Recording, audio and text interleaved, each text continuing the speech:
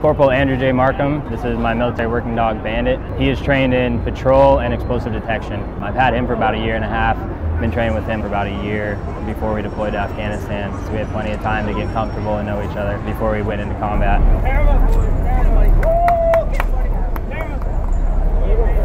When we went to Afghanistan, we deployed the end of last year, 2010.